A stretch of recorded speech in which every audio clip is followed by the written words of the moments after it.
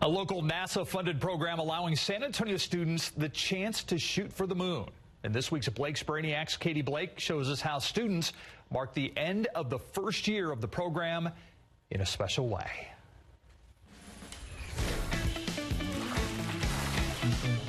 For 16 Saturdays from last fall to this spring, a group of students met to work on a unique project. A year building up enough information to be able to do something like this. These students, like Natalie, are in middle and high school. Halfway to the red 100. They're a part of LCATS. Lunar Caves Analog Test Sites. It's a program centered around traveling to and eventually living on the moon.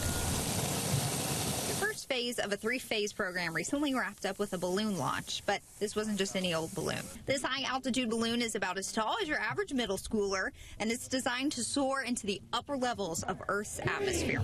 2, 1. As you can imagine, the view was pretty awesome. The balloon was carrying a payload which included new technology to help with dust sensing in the atmosphere, which could help us better understand dust on the moon. Now, something of this undertaking didn't happen overnight, but seeing it all come together was worth it.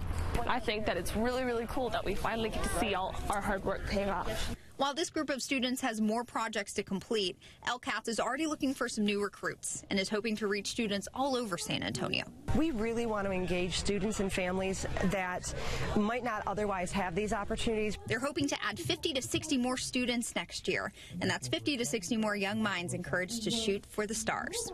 I want to make an impact, and I want to do stuff like this because it's so cool.